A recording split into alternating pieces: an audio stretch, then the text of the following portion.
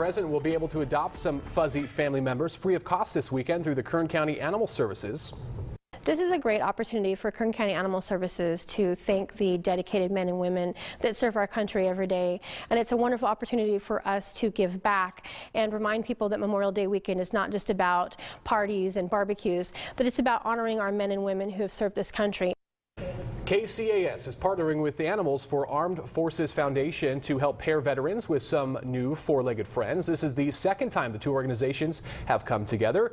They first started the adoption event over Veterans Day weekend when 30 animals in need of some homes were able to find one. The animals will be adoptable for free to active duty, reserve, and veterans with a military ID. The event will be going on this Saturday and Sunday at the Bakersfield, Mojave, and Lake Isabella locations from 10 a.m. till 4 on Saturday and noon until 2 on Sunday. For more information about this event, head over to our website, turn to23.com.